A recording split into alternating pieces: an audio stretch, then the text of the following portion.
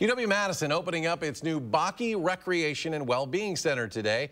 That facility features spaces dedicated to supporting well-being services such as the Wolf Teaching Kitchen, restorative studios, and rooms for massage therapy, peer wellness coaching, and meditation. So many new things here at Bakke that we're just super excited to get in there and use some of the stuff like the pool is going to be in there. There's an indoor walking track we've been talking about. The sleep pods too will be super nice to check out also.